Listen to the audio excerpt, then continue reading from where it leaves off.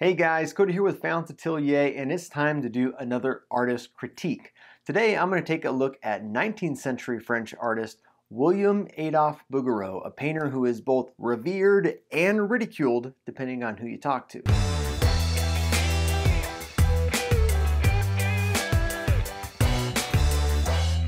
Before we jump into that, I want to let you know that this critique is brought to you by the new online coaching program at Found Atelier. Today I'm critiquing Bouguereau, but if you want me to give you personalized feedback on your work, along with coaching, goal setting, and more, check out the link in the description. Okay, let's get started. If you're a fan of 19th century academic style artwork, there's a good chance you know who we're talking about today. But just in case you don't, I'm going to give you a quick rundown of our artist and then critique one of his pieces. At the end of the video, I'll give you my overall opinion of him and his work, so make sure you stick around. Also, if you want to join in on the conversation, feel free to leave comments down below. Let's get a great discussion going. William Adolph Bouguereau was born in France in 1825 to a family of wine merchants. While his family wanted him to become a priest, he actually fell in love with classical drawing and painting and was accepted into the State Art Academy, the École des Beaux-Arts. He was a star student, and he even eventually won the Prix de Rome, one of the top art awards in France. He's probably best known for his technical mastery of oil painting and his general subject matter of mythological characters, religious scenes, and people in peasant outfits. This early painting from 1851, Fraternal Love, is a typical religious piece of his featuring Mary and the close relationship between John the Baptist and Jesus. Likewise, The Shepherdess from 1895 touches on this repeated theme of his, of figures in peasant clothing in a rural scene, kind of peering longingly at the viewer. He went on to have an incredible career as one of the most famous artists in Europe in the mid to 19th century. At the height of his fame, his work often sold shortly after it was finished, and sometimes even before. Millionaires and royalty across Europe and America filled their mansions with his work, and he won many awards. He spent several years teaching at the Académie Julian in Paris, which was kind of a community art academy. As time went on, tastes in art changed, and his conservative academic style fell out of fashion as more avant-garde movements like Impressionism came along. While everyone respected his ability to paint, he was criticized for selling out, painting only what the market wanted and would pay for, versus exploring deeper, more personal themes. He died in 1905 at the age of 79. The painting I'm going to critique is called The First Mourning and was painted in 1888.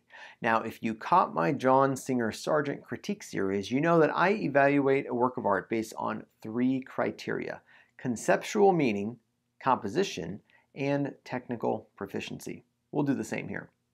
By the way, if you want to check out that Sargent critique series, I'll link it at the end of this video. All right, let's take a close look at The First Mourning. Conceptually, this painting falls snugly within Bouguereau's religious-themed work. It features three figures from Genesis, the first book of the Bible: Adam, Eve, and their son Abel. If you know the story, then you know where this is going. Things aren't looking too good for Abel. He's just been murdered by his brother, Cain. Blood drips from his head as his pale, lifeless body is lying across Adam's lap while his mom, Eve, is distraught and crying. The scene draws a lot of similarities to another famous piece that Bouguereau would have been familiar with, Michelangelo's Pietà. Adam tries to comfort her while also holding his own heart, signaling his despair. The sky is dark and we can see a fire burning off in the distance to the right. Maybe this is Abel's offering to God that Cain wasn't a fan of. This painting packs an emotional punch, and that's something that we don't often see from Bouguereau. There's something so raw about Eve's emotions, something we can connect with. Adam is doing his best as a leader of the family, but I'm sure he too doesn't really know how to deal with it. Think about it. This is the first death in the Bible, and it was a murder. How would you feel if you were Adam and Eve? Not only is your son dead, but it was your other son who killed him. The title is a play on words. It's called The First Mourning, M-O-U-R-N-I-N-G, as this was the first death, but it also refers to a new chapter in the sinful human experience. The mostly neutral grayish tone in the colors helps to convey the sadness of the scene. Remember, most of Bouguereau's work is fairly cheery. Angels, little cherubs, pretty girls, on and on. This one is deep and filled with despair. It's an emotion that Bouguereau himself could relate to. He had 5 children and he outlived all but one. Unfortunately, he dealt with the death of 4 kids in his lifetime, and while death of children was more common then than it is now, it still had to be pretty hard to deal with. Compositionally, Bouguereau has done a masterful job here. The 3-figure grouping was a favorite of his, and they are situated tightly in the middle of the picture. They loosely form a triangle, moving up Eve's back to Adam's head, and then down the angled torso of his body and Abel's lifeless arms. The prominence of Adam's legs and feet give the grouping a sense of stability and kind of grounds them right in the center. Abel's body aligns along a dramatic curve, which is countering the straight lines of the triangle. This creates a lot of visual interest and keeps us engaged in the design.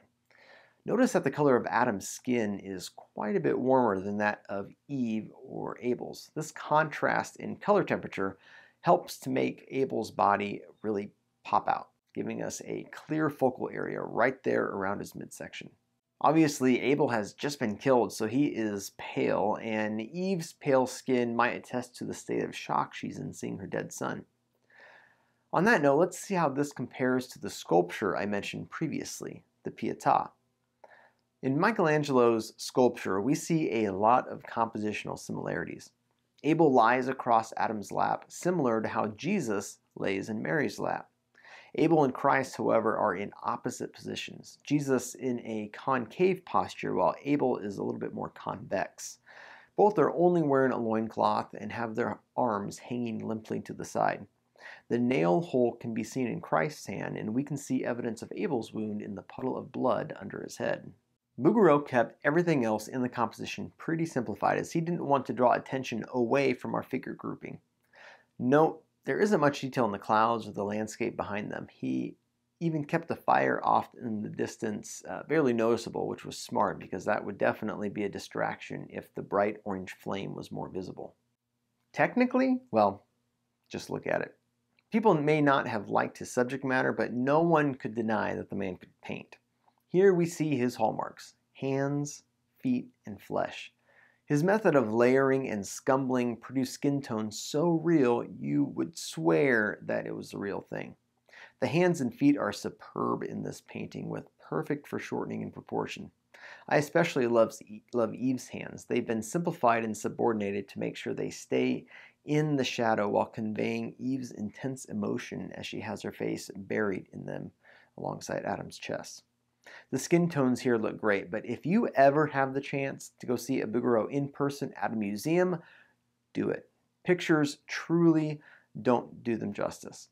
The little bit of fabric in the painting is really well rendered, as are the wispy clouds and smoke in the distance. So overall, what do I think of this painting and of Bouguereau himself? Well, I definitely haven't seen everything out there, and I'm no expert, but technically, he might be one of the best figurative painters I've ever seen. His flesh tones are so lifelike when you see them in person. Speaking from experience, hands and feet are some of the most complicated subjects to draw and paint. He makes it look effortless. Although a lot of his compositions are fairly simple, they're really well done and they keep us engaged. Conceptually, well, for me, it kind of depends on the painting. The one we looked at today, The First Mourning, is fantastic, and it's one of his best. In my opinion, it hits on all cylinders, combining a heavy, meaningful concept with great execution and design. That being said, I don't love all of his concepts. He did paint a lot of the same subject matter over and over to please his buyers. Don't get me wrong, they're still amazing paintings from a technical perspective, but it does get a little repetitive. But as a creative person who runs a small business myself, can I blame him? I mean, he found a niche that worked for him and it was wildly successful. By all accounts, he enjoyed the subject matter he painted despite the criticism that he got. You know, it'd be different if he was miserable and felt like he was forced to do this subject matter just to make money, but I think he was so fascinated by the process of executing a painting that it didn't really matter what he did. He would be happy as long as he was in the studio working. In fact, near the end of his life, he was quoted as saying, "Each day I go to my studio full of joy. In the evening, when obliged to stop because of darkness, I can scarcely wait for the next morning to come. If I cannot give myself to my dear painting, I am miserable." So, what do you think? If you're still with me, give me your take in the comments below. Do you love his work? Was he a commercial sellout? Would you have liked to see him try a different subject matter? Let's talk about it. If you enjoyed this video, please consider liking and subscribing to my channel. It is a quick, free way to support my studio. In the meantime, I'll be putting together another artist critique video. Until then,